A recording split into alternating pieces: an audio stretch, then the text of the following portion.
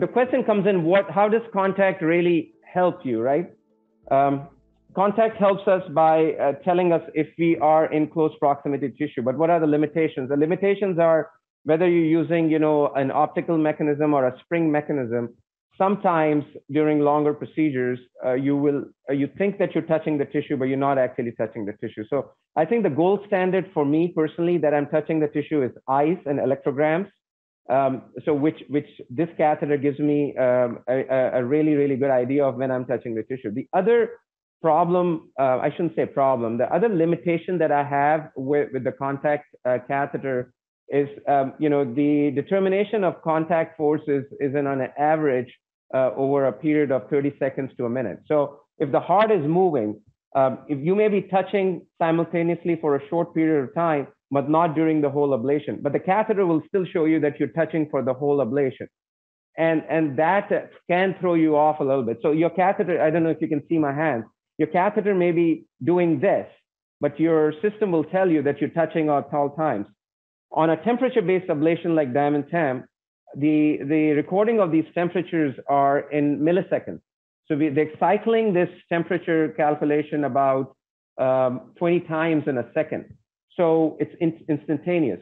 So if your temperature is 50 and it drops to 48, 45, you're not creating a stable lesion. And in that time, you have to make some adjustments by advancing your sheath or whatever to get that stability. So that helps me.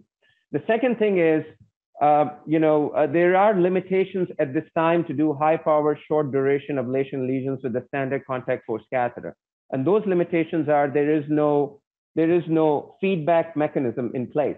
So if you're at high power, short duration with a lot of force in a thin tissue, ablating at 5 seconds versus ablating at 8 seconds, we don't know how deep a lesion could go to either cause a steam pop or pericardial effusion, as a matter of fact, or esophageal damage.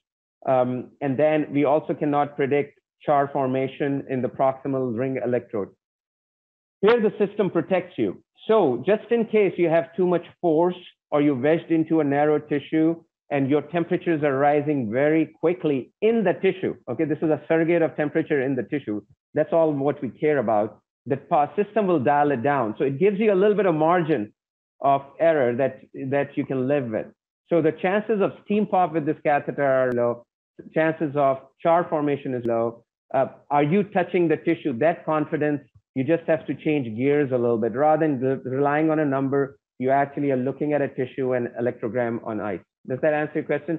So can I do the same thing with contact force? The answer is some of the things I can do, which is touching the tissue, but I cannot predict at what point should I come off ablation in a high power, short duration case. Should I come off at 5 seconds? Should I come off at 8 seconds?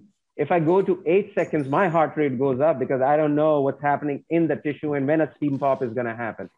So that is the confidence I get with this.